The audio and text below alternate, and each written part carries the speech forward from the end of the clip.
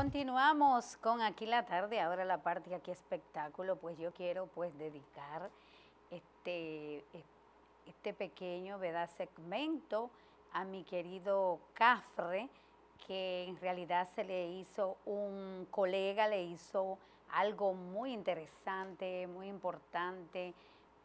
Él dice que en vida es mejor hacer las cosas, le hizo como un homenaje, y yo quiero que todos ustedes pues vean ese gran homenaje que le hizo un colega a nuestro querido Cafreao, y quise pues traerlo para compartirlo con todos ustedes, ya que es colega y a la vez un gran amigo mío.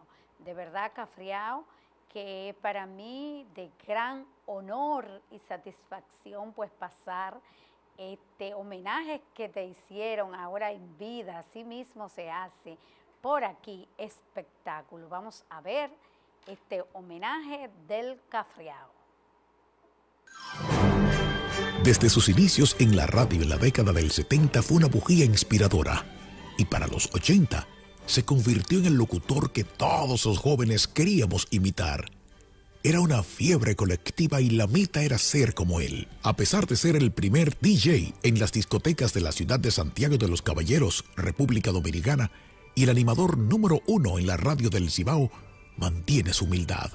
La dulzura de este artista del micrófono se disfruta por varias estaciones de radio. Poder 98, de lunes a viernes de 5 a 6 de la tarde. Los miércoles en programa especial por 106.9 para el Cibao y Neón 89.3 para Santo Domingo de 9 a 12 de la noche.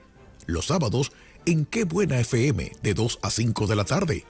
Además labora para La Caribeña, emisora online, y los domingos por Super 103, junto a Michelle, su hija, y también el nieto. Las dificultades que la vida le ha presentado las ha enfrentado con el valor del hombre que no huye, porque en su corazón tiene vivo a Dios. Recuerdo cuando una enfermedad le hizo perder el oro convertido en voz. Sus cuerdas vocales no vibraban. Fue entonces cuando este pertinaz soñador se convirtió en piloto sin avión y asumió la situación como una turbulencia que, como todo mal tiempo, pasaría. Y así fue. Por su constancia hoy es merecedor del respeto y admiración de pasadas, presentes y aseguro que también futuras generaciones de comunicadores. Yo era uno de los jóvenes que a inicio de los 80 viajaba desde la ciudad de Mao para pararme frente al cristal de Radio Santiago y verlo conducir el campamento de la salsa, o hacer lo mismo en Radio Éxitos. Escucharlo o mirarlo trabajar siempre es un espectáculo. Él sabe vivir en libertad, y desde ese vuelo hacernos sentir la fuerza del poder del negro, hijo de Doña Tala. La radio es mi vida. Lo es todo y seguirá siendo parte de mi identidad. En mi ID, la emoción, lleva la alegría, la emotividad. Por algo no ganamos un lugar y seguimos mostrando amor, pasión por la radio. La radio lo es todo para el Cafreao. Esa es la radio. El barrio de Los Pepines le ha dado al país un ser humano útil, porque detrás del micrófono está el hombre solidario, sin hambre y con la mano siempre abierta para ayudar. El dolor nunca paga su alegría. Por eso la chispa en su animación nos mueve y nos motiva para disfrutar a plenitud la vida. Es un profesional respetuoso de su trabajo, por lo que cuida mucho lo que dice en el aire. Sembrador de sueños y esperanzas, con raíces fuertes, capaces de sustentar las ilusiones de los que al seguirlo hemos querido cobijarnos siempre, bajo la sombra que solo él, como árbol frondoso, puede darnos. Él es la expresión popular de un pueblo, capaz de construir con lenguaje cotidiano desde la radio el gozo necesario para que la armonía forme fiesta y haga desaparecer la tristeza. Porque representa la radio de siempre, y por ser ícono, maestro, guía y el mejor locutor animador de radio de todos los tiempos, José Miguel Román, será nuestro Cafre de hoy y de siempre. Idea, texto, producción y voz de tu locutor, Miguel de Jesús Rodríguez. Dios bendice.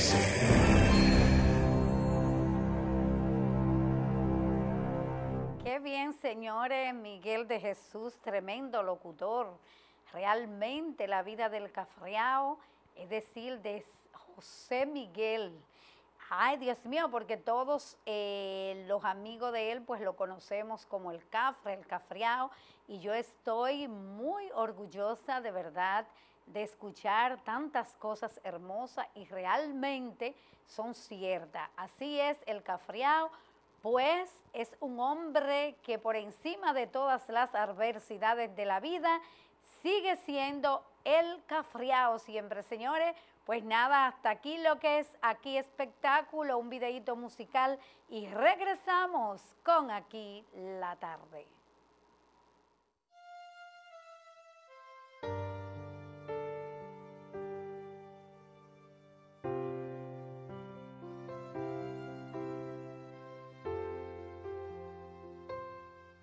Me hubieras dicho que no tenías ganas de enamorarte.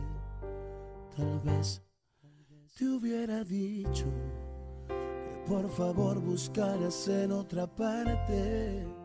Ya ves, pero dijiste que tú veías esta vida conmigo. Y como yo sí me miraba contigo, sin darme cuenta en tus palabras creí. Y así caí.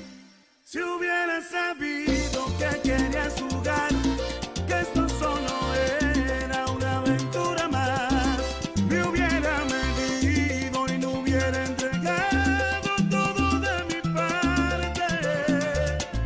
Y ahora que lo entiendo es demasiado tarde, ya me lastimaste. Si hubiera sabido que querías jugar, que era solo objeto de tu intimidad, me hubiera guardado los mejores besos, esos que te daba, para alguien sincera que sí le importaran, para otra persona que sí los valorara.